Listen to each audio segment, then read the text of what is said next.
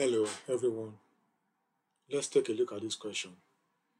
The test is performed on this specimen with the value of A and B and W, that is the crack length, the width and the wideness, to this value, and the PQ is 90 kilonewton and the sigma ys equals 200 megapascal.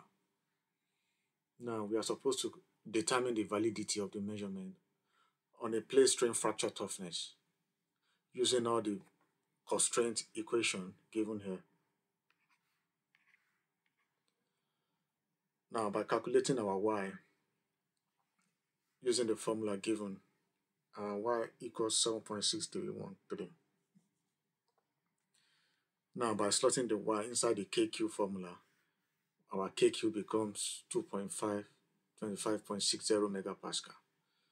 Now, slotting it into the validity test equation, you can deduce that the value of the KQ, which is 25.60, and the sigma y is 210 to 6, shows that all the three equations are valid. Thank you very much for staying tuned.